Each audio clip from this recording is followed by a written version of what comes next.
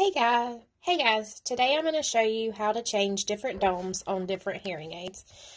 Some come in this click style and some come in just a push-on fashion. They are all different sizes and shapes, so do not feel like these are the only two options that you have. So the others you're just going to take, and if you flip it up, you have the ability to just pinch the tip and it pops right off. The main thing that you want to make sure of is when you're putting it back on, make sure that you put it on all the way, because if you do not, you run the risk of the dome coming off in your ear.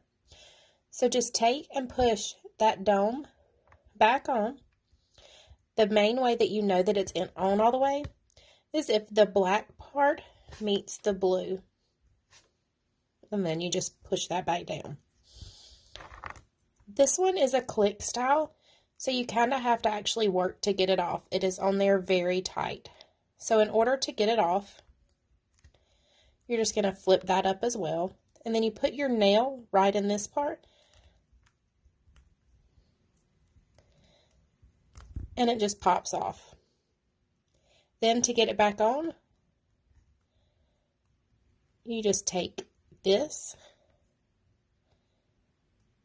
and it clicks right back on.